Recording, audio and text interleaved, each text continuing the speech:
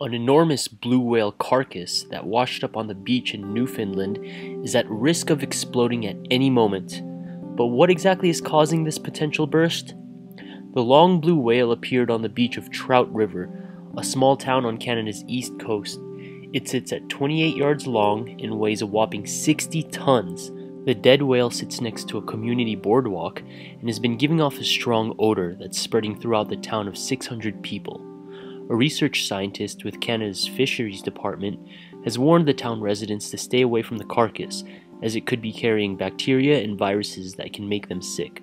Scientists say that beached whales can either be buried with heavy equipment or cut up to be shipped to a landfill. But cutting up this particular whale is what may trigger the explosion. Another option being considered is to tow the whale out to sea, but doing so would require someone with expertise in these matters, none of which have dealt with a whale of this size. So what's happening that can cause a potential explosion? The carcass is filled with methane gas due to its decomposition. The combination of heat and gas trapped inside is what may cause it to explode at any time.